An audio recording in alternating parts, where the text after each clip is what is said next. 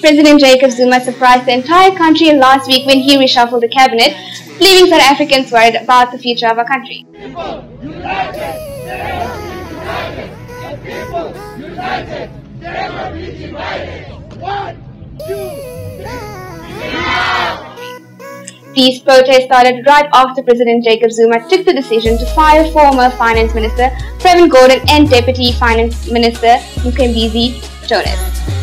This resulted in messages circulating on various social media platforms asking South Africans to stand together in this movement to replace President Jacob Zuma. A few days later, a website called Black Monday was created by concerned citizens asking their fellow South Africans to show their support by joining the hashtag Black Monday movement, stating the following: "The time has come for all of us to unite behind values enshrined in our Constitution."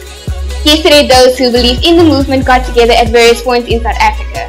Those who couldn't be there physically showed their support by wearing black and posting it on social media. Many took their thoughts to Twitter, saying that this movement is a plan for white monopoly capital to push their own agenda, with others divided on this matter. Let us know what you think by dropping a comment below, and make sure you subscribe to Waking Life magazine to never miss out on any of our videos. For Life News, I'm Shanae Katia.